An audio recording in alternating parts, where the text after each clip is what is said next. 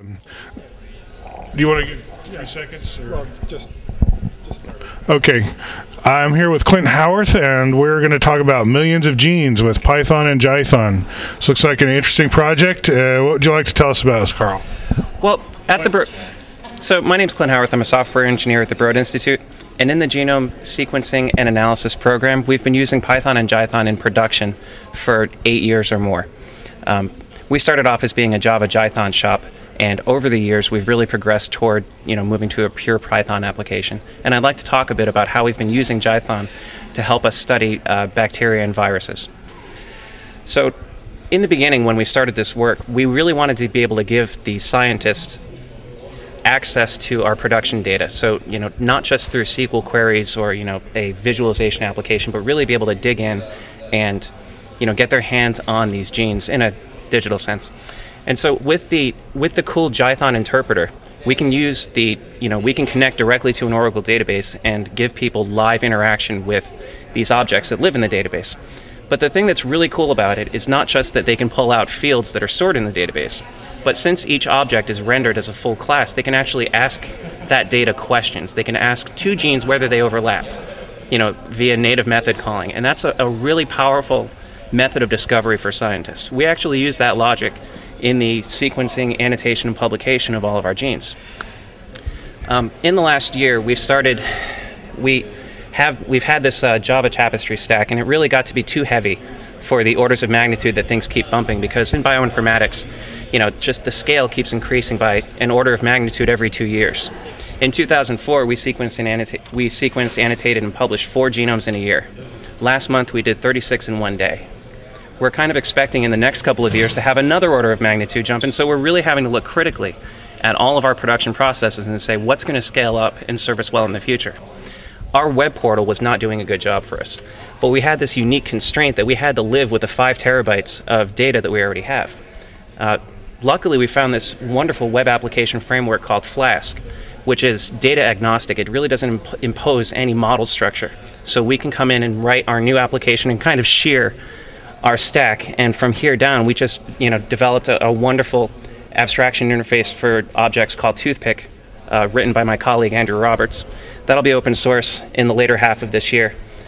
It's really allowed us to put in a wonderful light Flask application that has that's going to serve 3 million pages by the end of the year. Over 200,000 unique visitors, researchers throughout the world who are looking to contribute to the study of malaria, tuberculosis, so on and so forth. So you're mostly studying microbes and viruses, things that cause disease. Is that what we're not? Pathogens. Not sequencing butterflies and stuff like that. No, here. We started off being a little more distributed, but we've kind of found our niche in pathogens. People are really interested in why curing malaria is such a hard problem, and it turns out that the genetic research that we do helps us understand exactly why that is, and there are these wonderfully complicated and beautiful processes that go on in these pathogens that make them so hard to get rid of. It's really amazing that we've gotten rid of any at all, given what we've learned now, but this software and our ability to be flexible with it, be agile, is what helps us and our scientists be able to make these discoveries. In the last couple of years, though, we've had to invent, when we started 8 years ago, we had to invent a lot of the technology that we needed. We had MapReduce before anybody had labeled it MapReduce. But in the last couple of years, we've really tried to isolate parts of our software infrastructure that could benefit the community. And so we have 2 projects that we want to just very briefly highlight. Naming genes is actually pretty challenging. Assigning function automatically is very difficult, and so for other bioinformaticians who are looking to do this, we have a package that comes from 5 or 6 years of just elbow grease, and it's available on SourceForge. It's Gene Pigeon. You can download it and let it help you try to figure out what your genes do. Another problem that has come up for us is that we've really been in the business of harder, better, faster, stronger, just orders of magnitude, but really living with data long term is a challenge. And as we're, the next level of computation is not necessarily going to be another pathogen. It's going to be, can we do this other one better?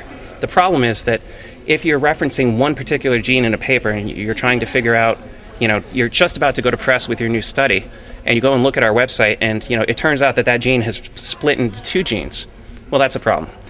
And that's a problem that people throughout our industry face. we're developing a toolkit to help people draw those connections between the genes that we've published and the ones that are being the current representation of it. That's going to be integrated on our website and also, downloadable for general use. And so really that's how our organization uses Python and Jython to do our wonderful sequencing, annotation, and analysis work. A wonderful case story of the success of Jython in the real world. We're pleased.